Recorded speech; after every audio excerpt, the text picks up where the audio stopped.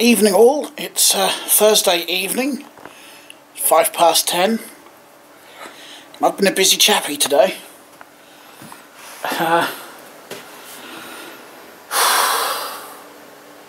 Done the usual errands that I do whenever I get paid. You know, I've paid the electric, paid the phone bill this time, paid the guy what I owed for all those computery bits and whatnot.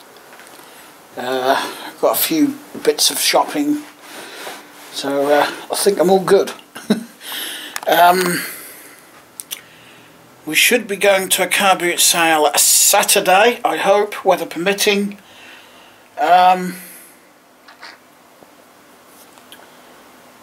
Selling, of course, but I want to keep some money so I can have a look around and see if there's anything, you know, that takes my interest, sort of thing. But what I've been doing today is basically, I started it last night. I've just been sorting out all these cables, and I've had to tidy up in the drawer. I've tested those power supplies and I found 3 that were dead, so as you can see down here I've harvested the fans out of the dead power supplies. And there's some really nice ones, look at these. They just look nice to me.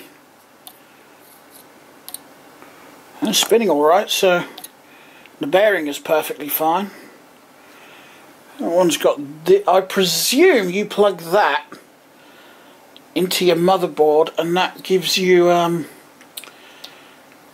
speed control over that, I'm presuming. That's the only reason, because it's got the plug on it that you'd plug into a motherboard. I've got some assorted bits down there. Oh yeah, I think I figured out. I don't think I showed this in the initial Hoard video, but I got one of these. Now, it's got written on it, postcard, PCI support, LED LCD.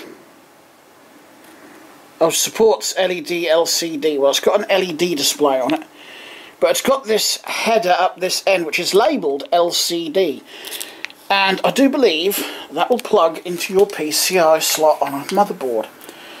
And I have seen them where you can get like an LCD display to go in the front of your computer. I think that's what this board is for. So it can give you like processor details and temperatures and things like that. I believe that's what that's for. I have got another one on here which is a lot smaller, and it's got 2 headers on it. It's got this one again, and then it's got that there, but that chip in the middle looks exactly the same as the one on there. I don't know if it is, but I'm presuming you would connect this to your motherboard via this header. And I can see right up the top there it's got the program header up there, and then connect that probably to the display that you'd put on the front. That is my theory. If anyone else knows any different, then feel free to let me know, but I'm thinking that's what it is, yeah, because this header here is actually labelled LCD, where my thumb is. That's the only header on this one. And like I said, my brother's motherboard that he's put up for sale, I don't know if he sold it yet, had one of these LED displays built into the motherboard that gave you various details.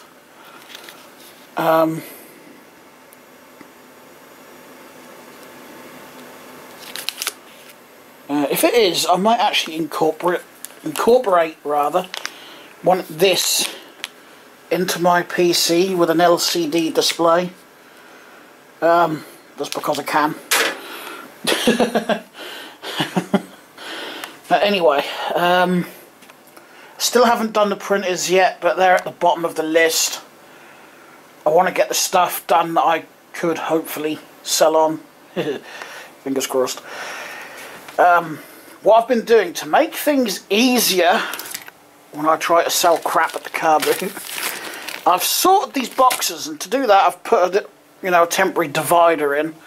So I've got phone cables this side, phone and, you know, your ADSL cables and whatnot, all in here. RJ45s or Ethernet cables are all in there. assorted lengths and assorted, I'll try that again, assorted types and lengths. I don't know if they're all Cat 5, I haven't looked. I haven't got that sort of, or gone that in depth into sorting these. It should say on them.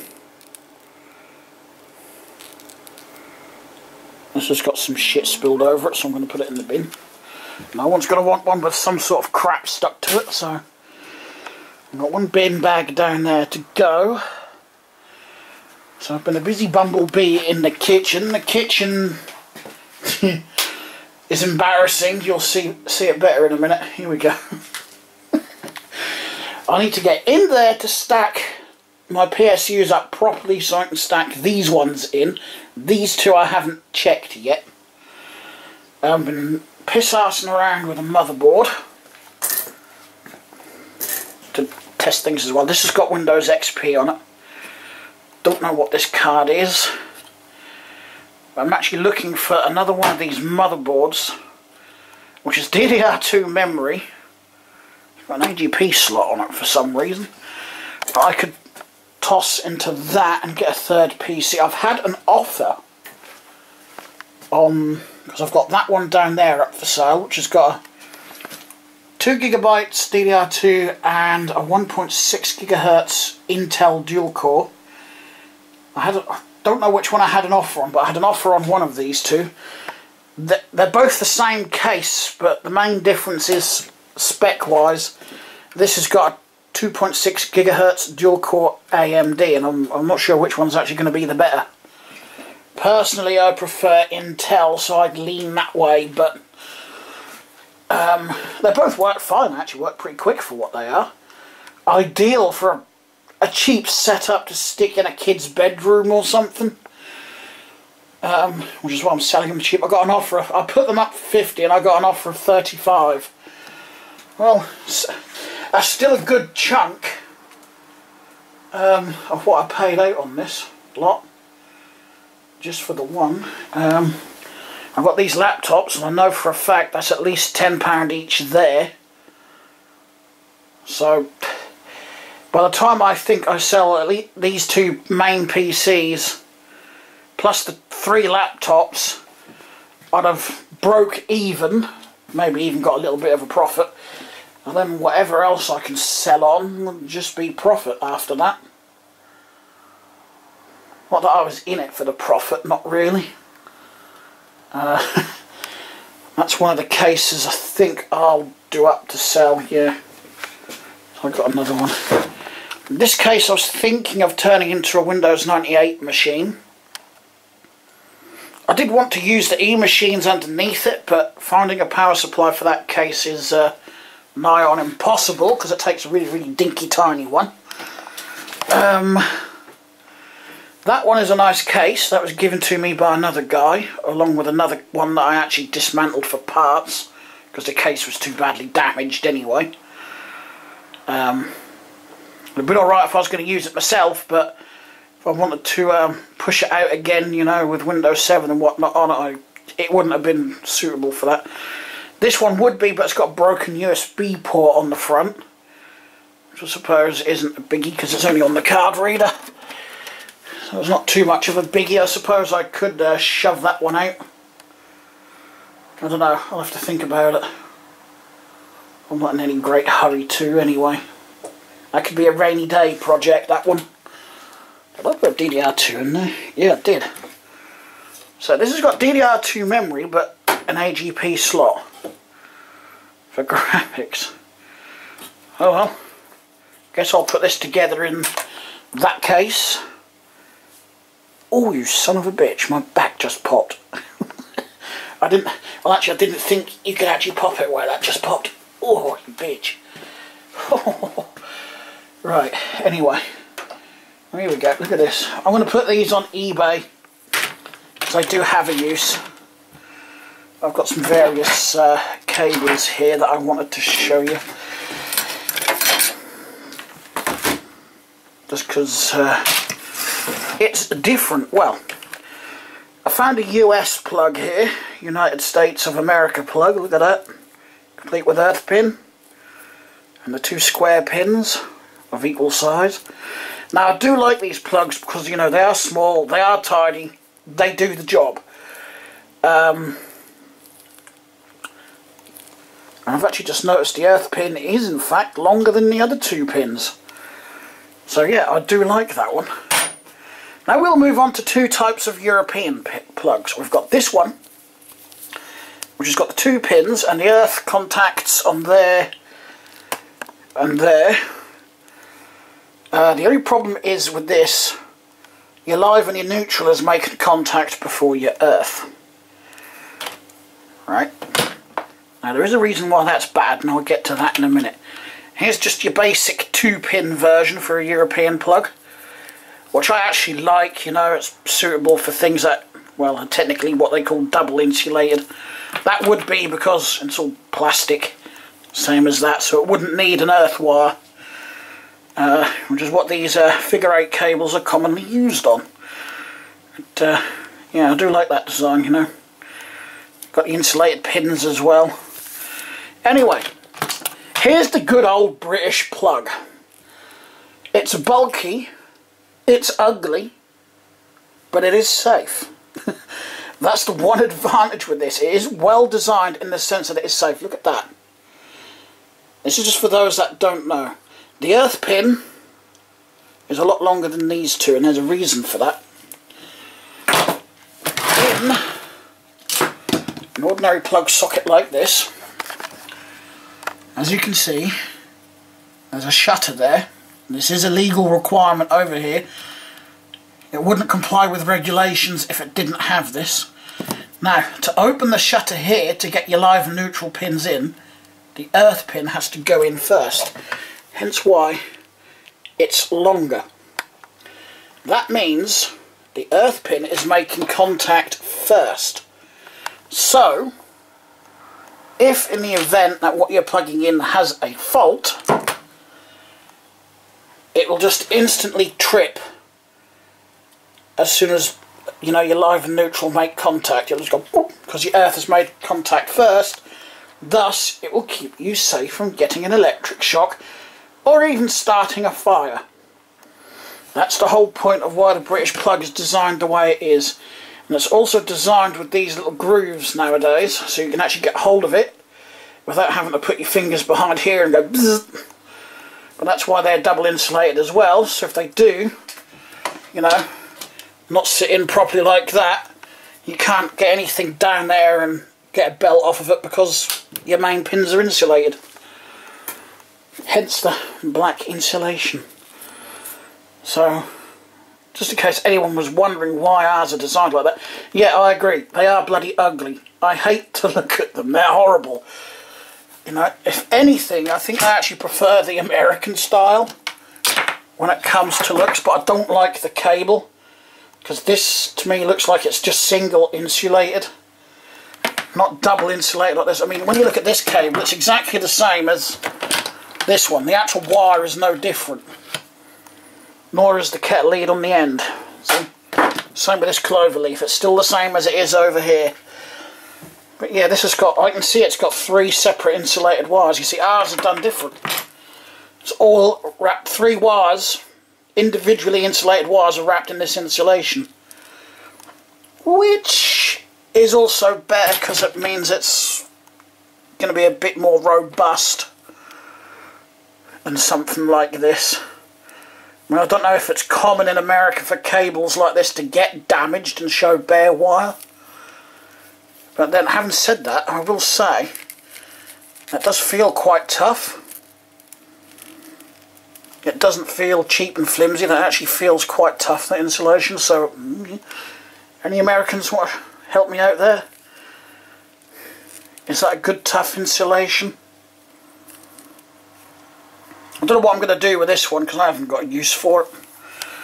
But considering, you know, places like France and Germany are right next door to us, and a lot of people go on vacation now, I thought, oh, you could try these on eBay.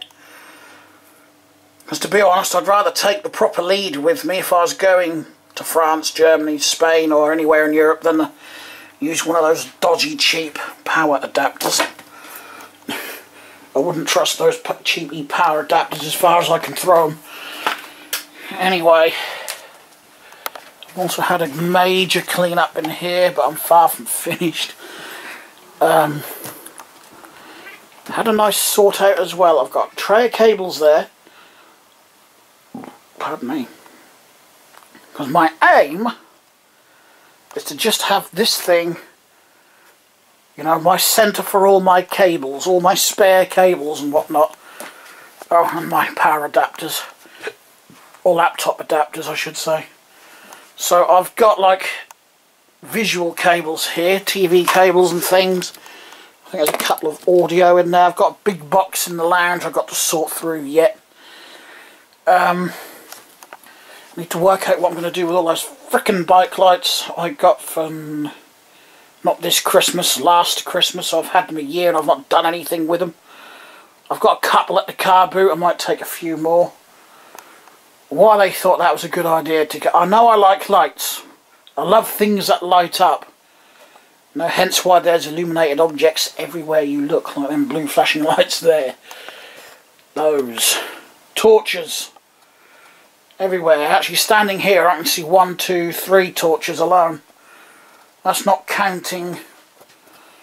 I've got some in the drawer there. I've got a drawer of odds and sods and crap here now. It's stuff that I don't use that often. And the reason I'm having this move around as well is because up this corner I've always got stuff stacked, so I have to move it to get to the drawers. So I figured it would be a better idea to put the stuff that I barely use up this corner, and then put the stuff that I do need to get to up there, because most of the time the only item I've got to move is that chair, and that just rolls out of the way. So that's my thinking. I'm filling that box up for the car boot as well. I'm going to have quite a few boxes.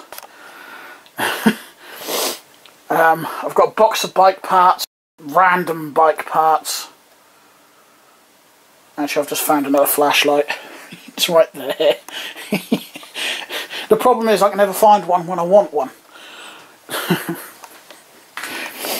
Yeah, I've got loads, and I can never ever find one when I want one. It's a bit like a pen. You've always got pens lying around, but as soon as you want one, you can't find one. Right. Oh. These can go in that box. I'll put these on there. I know it's a cycle repair manual, but I don't need that. I don't even know why I bought it in the first place. I don't need those either. Right. I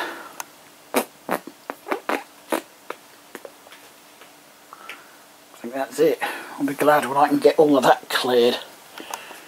Don't think there's any books on there that I want to chuck on. Nope. I was looking over there to see if I can see. Oh, there's that box of wire. I was looking for that earlier. Right, I've got a printer on the floor here. That's got to go in the lounge at some point to be set up, so I can use it. That's why I haven't listed the laptops on eBay yet, because I'll have to go via my Hermes because of their weight. It's cheaper. But because, well, without the printer set up, I can't print. I've been preoccupied sorting a ton of crap out. Oh yeah, future video coming up. I'm going to be taking another look at this and attempting to repair it, because I did ask on the turntable group I'm on for some advice on fixing it, and it turned out Dum here probably put the capacitor on the wrong way round, which is why it went pew and blew its guts all over the inside of my record player. Because a lot of capacitors, especially electrolytic ones, not so much the ceramic style, and there's another style that isn't usually, but electrolytic ones especially, they have a polarity, and if you get that wrong, they go bang. That might have been what happened, because it was the correct value as what was written on that. The one that came out, actually I think it was a little bit bigger. So it shouldn't have gone bang, and that's what they said. So they said the chances are I put it on the wrong way. So as soon as I've got room in the kitchen, I can take that in there and give it another go. I think I'll have to buy a replacement cap. In fact, I'll buy a few, because if I can get, just in case I blow one again, but if I do get this channel that's not working to work fine, then I'll replace the other one just as a matter of doing it, because no doubt the other one will go eventually anyway. So while I'm fixing it, I figured I might as well do both. Right, just looking around, I can't see anything else I'd want to chuck in my blue tub there to go onto a car boot. I've got some non-laptop adapters to go and throw in a cardboard box over there, which has actually got quite a few printer power supplies in there. Most likely for the ones I've got downstairs.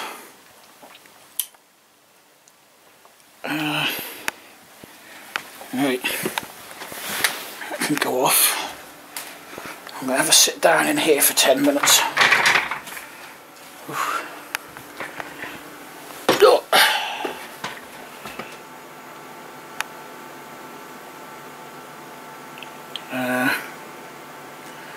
Not a lot going on online.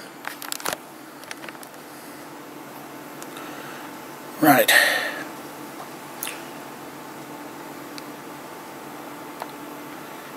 I'm going to leave that video here.